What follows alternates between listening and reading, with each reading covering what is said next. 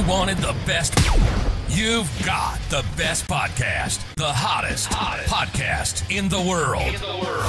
The Chris Voss Show, the preeminent podcast with guests so smart you may experience serious brain bleed. Get ready. Strap yourself in. Keep your hands, arms, and legs inside the vehicle at all times, because you're about to go on a monster education roller coaster with your brain. Now, here's your host, Chris Voss. I'm Chris Voss here from the ChrisVossShow.com, the ChrisVossShow.com. Welcome, my friends, to the epic show, the show where your brain hurts, and I don't know, my brain hurts, so I can't recite whatever the hell he just said. But just believe him. That's what I always say. Remember, folks, the Chris Voss Show is the family that loves you, but doesn't judge you. So the best kind of family there is. Refer all your friends, neighbors, relatives to the show. We've got an amazing author on the show for an upcoming book. So we'll be talking to her about some of the amazing research and stories that she found from her In the meantime, go to all of our groups, goodreads.com/Chris Voss, youtube.com/Chris Voss, all our places on Facebook, LinkedIn, Twitter, Instagram, all those crazy places, those crazy kids are playing these days. I can't even keep up with it sometimes. Also, go please give our show a 5-star referral on iTunes. We really appreciate you when you do that. Love all the wonderful things you guys say about the show. And yeah, just keep it up. We love that stuff. Today, our newest author that she'll be having her book come out August 23rd, 2022, Lethal Tides, Mary Sears and the marine scientists who helped win World War II. Catherine Musemeche is on the show with us today. Did I get your name right, Catherine? Yeah, that's close enough, Chris. That was pretty good. There you go. So she will be on the show with us today. As you probably heard, she's already snuck onto the show, so I'm not sure why I'm putting her back in the queue there, but that's what we do so we can get to her bio, because it's important to understand who she is, where she came from as we talk to her. She was trained at one of the elite children's hospitals in the country, Children's Memorial Hospital at Northwestern University in Chicago, with great pizza. She has been a pediatric surgeon for more than 3 decades. She also has an MBA from the Anderson School of Management at the University of New Mexico and a JD from the University of Texas School of Law. Her first book, Small, was longlisted for the E.O. Wilson Pen American, literally, it was the Literary Science Award, and was awarded the Texas Writers League Discovery Prize for nonfiction in 2015. She also contributed to the New York Times and Motherlode blog, KevinMD.com, and EMS World, and she lives in Austin, Texas. What a great place for South by Southwest. Welcome to the show, Catherine. How are you? Hey, I'm doing pretty good, Chris. Thanks for having me on. There you go. Thanks for coming on. We certainly appreciate it. Congratulations on the new book. Give us your .com so people can find you on the interwebs and learn more about you. Well, the easy way to get to it is lethaltides.com, the title of the book, which links to my website, CatherineMusemeche.com. There you go. So you got the new book coming out. What motivated you to want to write this book? What struck your interest in this? You know, I came across the story of Mary Sears in a book I was reading about women in World War II, scientists in World War II. Mm-hmm. And I was actually researching another woman I was going to write about. When I read about Mary Sears, I just could not believe everything she had done and what an important role she had played in the war, and I had never heard of her. And at that point, I just had to find out more about her and more about the work that she did, and that's what led me to write the book. Awesome sauce.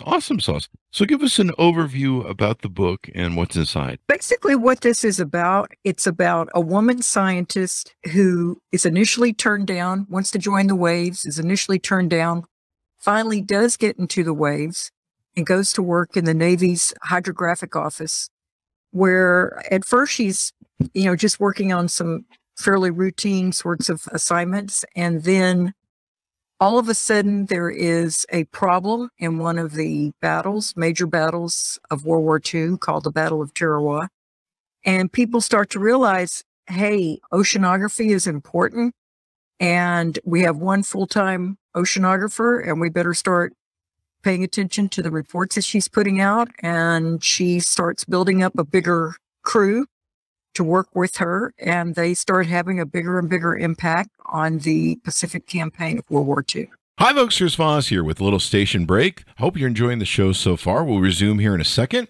I'd like to invite you to come to my coaching, speaking, and training courses website. You can also see our new podcast over there at chrisvossleadershipinstitute.com. Over there, you can find all the different stuff that we do for speaking engagements if you'd like to hire me, training courses that we offer, and coaching for leadership, management, entrepreneurism, podcasting, corporate stuff. With over 35 years of experience in business and running companies as CEO, I think I can offer a wonderful breadth of information and knowledge to you, or anyone that you want to invite me to for your company. Thanks for tuning in. We certainly appreciate you listening to the show, and be sure to check out chrisvossleadershipinstitute.com. Now back to the show. So they had a women's naval reserves that was at the time. Now, you mentioned that, or at least it says in the book, she's one of the Navy's first oceanographers. Yeah, I mean, people have referred to her that way. And part of that has to do with the fact that oceanography as a field was just coming about. There were people that probably had what we recognize as oceanographic expertise involved with the Navy, maybe in a more peripheral sense up until that time. But she was hired as the first oceanographer in the Navy's hydrographic office during World War II. Wow. That's freaking awesome. So she really broke ground there, broke through. Yeah, there was someone who, let me see if I can find this. Yeah, when we posted up the StreamYard announcement of this, somebody had commented, it really sucks when your landing craft grounds on sandbars that you don't know are there. And I remember when I was a child reading about the waves of Marines that would pile up on the beaches of like Iwo Jima and a lot of those different islands in the South Pacific. And it was a real crazy thing, because you knew that if you were in the first few waves, they were just using your body as meat to throw onto the beach. And that was being a Marine. And so you knew that if you were a certain part of the way, the landing party, there was a high likelihood you weren't going to make it. And so I had never read about, the reefs and different things like that, but that makes sense. If you can't get to the beach and get to cover, and you're being shot at, you're just standing out in the water, and you're just a target practice. Is that exactly? And that's the kind of thing that she was trying to get the information out. Initially her reports were for the Joint Chiefs, so that she was writing them to be used at the strategic war planning level.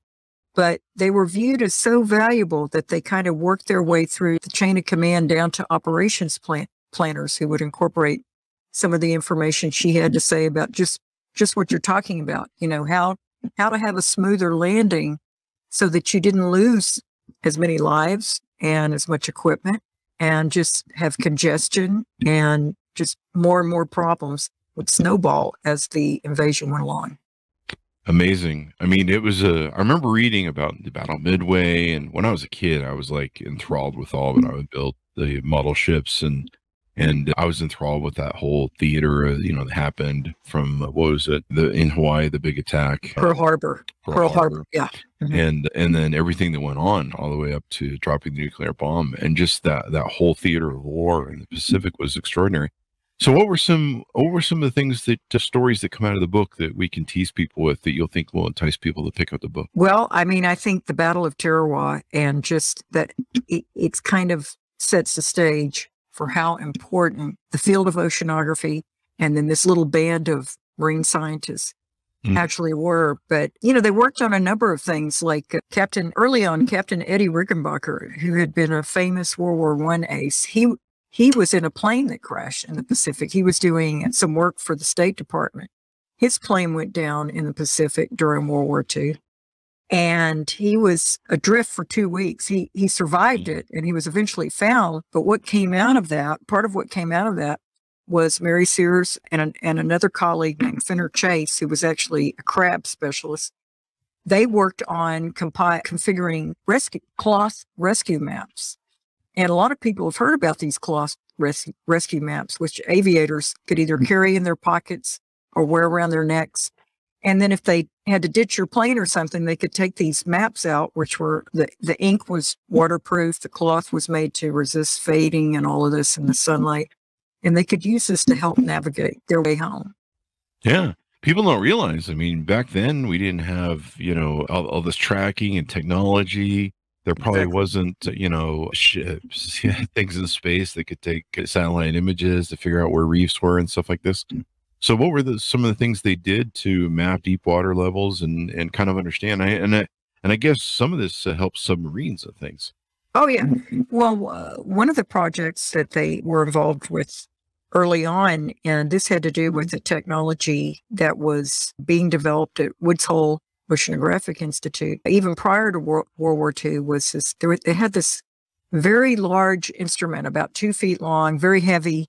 It's called the Bathy thermograph. And it was basically something somebody had to hang out over the side of a boat and reel a device down that would measure the temperature of the water at different levels. Oh, wow. Yeah.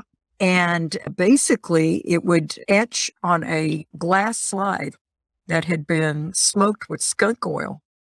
That's right. And a little stylus would etch this very primitive graph, and they'd pull it back up again. And they had to do this thousands of times to get these measurements that were important in identifying where the thermoclines were, where our submarines could hide from enemy ships.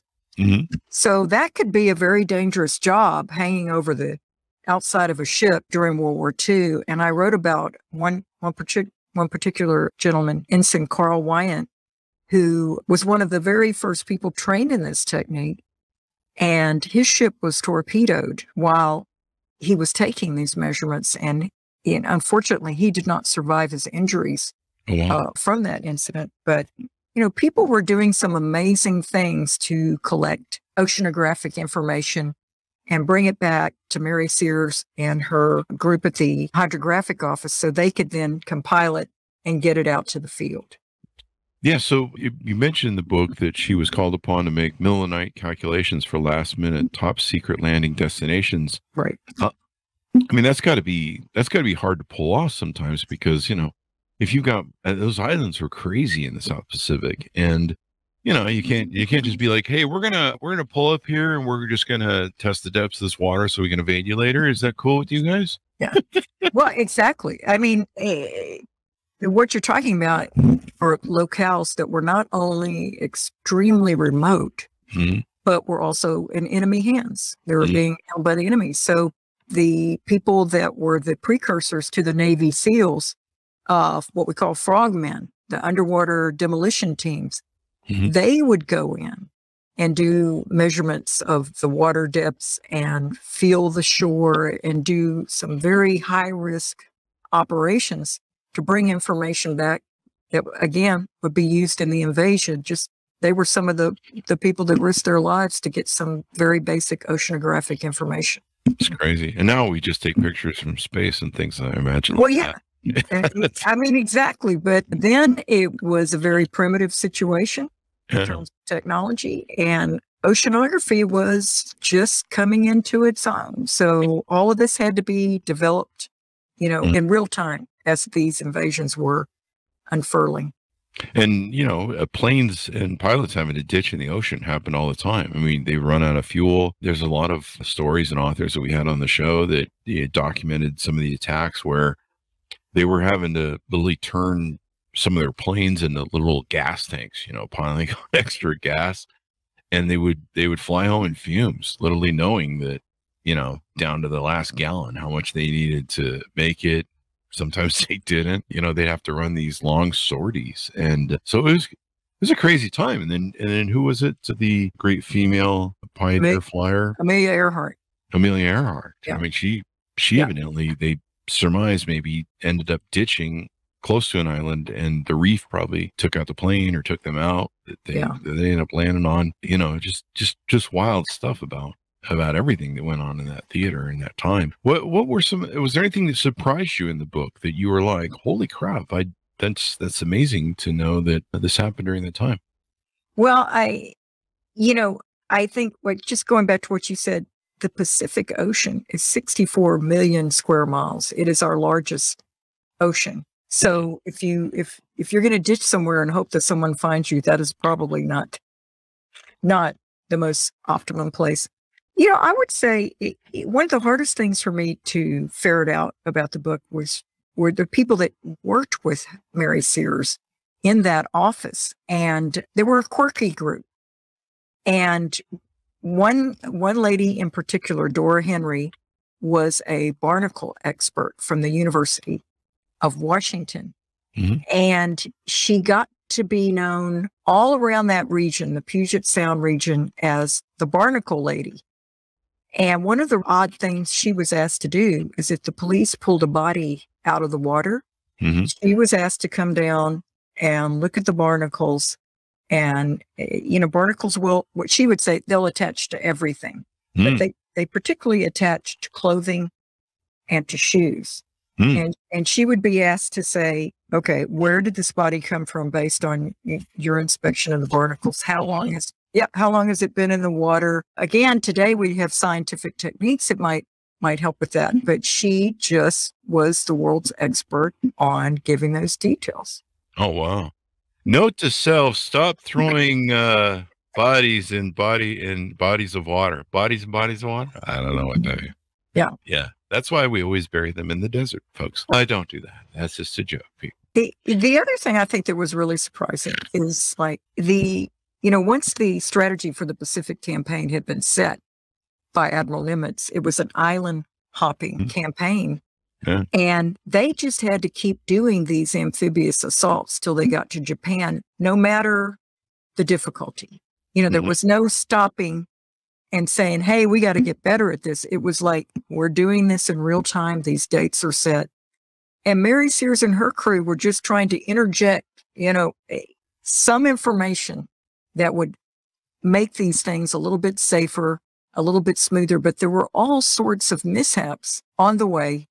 And they had to learn from it, every single one of them. They had to make their equipment better as they went. They modified their amphibious tractors. They got the information out faster and faster. And, by the time they got to Okinawa, which was the last major amphibious assault, it was the smoothest landing that you could ever dream of. And so that was kind of the culmination of all this effort. Were there any horrific events that prompted, them to go, oh, crap, this was very deadly? I mean, you titled the book Lethal Tides. Was there any, events that happened where people went, a bunch of people died and the landing went awful? And oh, yeah. Like yeah. I mean, I'd say almost from the get-go, people understood that these landings were not going to be easy. Mm-hmm. They were extremely complicated. They, first of all, involved shipping troops, equipment, landing boats, all this stuff, thousands of miles from Hawaii and from the coast of California all the way out to these remote islands. And they would set up basically an aquatic battlefront. Mm-hmm. So then they're floating out there, getting closer and closer. And of course, the closer they get, the more they're going to get shot at and shelled by the Japanese. And right from the get-go, even at the landings where Guadalcanal took place, the Guadalcanal was the main landing, and they surprised the Japanese. But by the afternoon, they were making smaller landings and having more problems because the element of surprise had been lost, and there were more difficulties.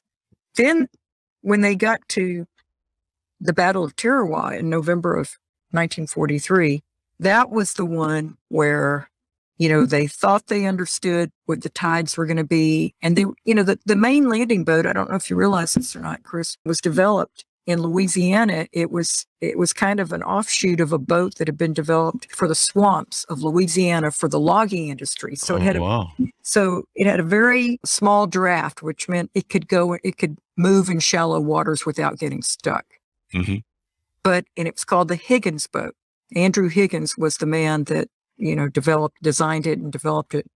Well, the Higgins boat needed at least 4 feet of water to move through the water. That's the minimum draft that it needed.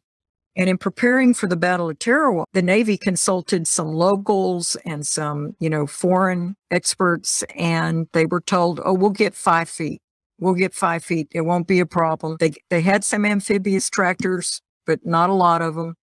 Well, the day of the landing, what happened was on that particular date, November 23rd, 1943, it was one of 2 dates of the entire year that tides are extremely small and narrow.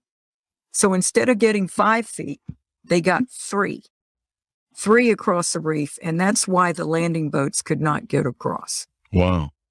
And they had some, again, this is the first landing where they used amphibious tractors. The backup plan was, well, we'll use these tractors if the men get stuck. But they didn't have enough tractors. And the tractors, which that generation was referred to as the tin can because it wasn't armored. So they got shot up. Holy crap. Right away. And it's just your worst nightmare. So men are stuck on the reef. Some are wading in, some are getting in these tractors and getting blown up as soon as they load onto the tractors. And it was just, it delayed the reinforcements getting in. And even though we prevailed, narrowly, I would say, prevailed in that assault, they lost, 1,000 men died and another 2,000 were injured. And that was kind of unheard of for an amphibious assault. They were not expecting those numbers. And the public was outraged. They held hearings, they held congressional hearings. I mean, they put a lot of heat on the Navy to say, what, you're going to keep going with this campaign and we're going to have to expect this to happen every time. And that's when Nimitz was like, determined to get, to make a difference. He was getting letters from grieving mothers who had lost their sons at Tarawa. And that's when, they kind of turned to their oceanographers and said, we need to pay attention to what these people are trying to tell us. Yeah. Yeah. I'm reading here, the Higgins boat changed the way the war was fought. And it's basically the boat that you see in a lot of Normandy landing sort of movies and stuff. It's that flip down front. Yeah, I remember reading about how, the Marines sometimes would pile 6 to 7 waves of men onto the beach before they would be able to start, doing something to take the island. And you just would know if you were in those early landing things, your survival rate was next to nil, and it was just piling bodies on the beach. And I think there was, like you mentioned, one of the real problems of that war was the amount of bodies, some generals were throwing. I think Patton got some stuff for that. And of course he was in the European theater, but I think Patton got some heat for, you were a great winning general, but look at the numbers of people you threw into the shredder. It was a horrific war. And exactly. That's why later no one wanted to go to war ever again. And well, it was World War II that was that way as well too. People didn't want to go back and do another World War. But yeah, it's interesting they were going through a lot of this to save as many people as they could. You're exactly right. There were a lot of logistical nightmares. There always seemed to be surprises that they had not anticipated. And I remember one landing, the beaches were just really steep. And so when the boats came in and they were made of plywood, they just splintered. They just crashed. And it created this giant mound of lumber and equipment and all this stuff. And they, how do you get the beaches clear? How do you get the troops where they need to be in that kind of situation? And there was a really, there was a learning curve as they went along, and they had to learn better techniques of communication, and they had to incorporate some of this oceanographic intelligence to prepare for some of these inevitabilities that were going to cause complications on landing. And like I said, by the time they got to Okinawa, by the time they got to Okinawa, they had worked out a lot of these details, and it was the smoothest landing. Other than the kamikazes, it was the smoothest landing of the Pacific. Yeah. I mean, the Japanese fought fiercely. That's why we ended up dropping a nuclear bomb. I mean, the kamikazes, they would fight to the death. I mean, there's that famous story of a couple famous stories of Japanese who were on islands I guess we never went to, and they they kept fighting for, what was it, 40 years or something? Definitely. And they Yeah. finally discovered they were ferocious. They didn't surrender. I mean, they did not believe in surrender. Their philosophy was to fight to the death. And it was a crazy war. Fun to read about. I remember the PT boats. I remember reading about John F. Kennedy and his PT boat experience and the PT boats. I read like so many books as a child about the World War II theater, and especially in the Pacific. And it was so interesting to read about. And so this will be an exciting book for people that really love this stuff, and probably opens some eyes to some people who haven't understood, what went into this war. yeah, I mean, I hope so. I mean, this is a book that brings to light, a group of individuals, in this particular case, mostly women, who were working behind the scenes to support the troops, and no one knew that they were there. And in many cases, they were working around the clock and providing pivotal information in the middle of the night. And, I just think they were an incredible group of people. There you go. There you go. Anything more you want to touch on or tease out before we go? I just would say, anytime you write a book like this, and, there've been several really good books just like this, like Code Girls and Silver Wings and about the women Air Force pilots. It's not easy to find these stories. They're not jumping out at you. And all the people that do this kind of research, they really have to dig the details. And that's probably why these stories haven't come to light, because they're not easy to find. Yeah, it is. And it's great that history brings these in.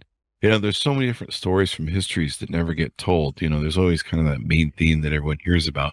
But it's great that there's it's great that there's, all this gets brought to light and dug out of history, because history is rich with so many different details. Well, Catherine, it's been wonderful to have you on the show. Thanks for coming on. I've learned a lot today. I'm like digging through the Higgins boat stuff now and reading about it. It's pretty cool. Well, great, Chris. And I appreciate you having me. Thank you for coming. Give us your .com so that people can find you on the interwebs, please.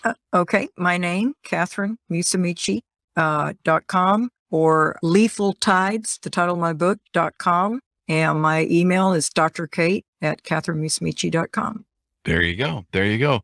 Oh, order up the books, folks. It'll be out August 23rd, 2022. So there's time to get it in your pre-order there, wherever fine books are sold. And that way you can be the first one in your book club to say you got a hold of it and you've read the amazing story. Lethal Tides, Mary Sears and the Marine scientists who helped win World War II. Thanks to my audience for tuning in. Be sure to go to goodreads.com/Chris Voss. Go to youtube.com/Chris Voss for the show your family, friends, and relatives. See us wherever we are on the social media webs there. Thanks for tuning in. Be good to each other. Stay safe. And we'll see you guys next time.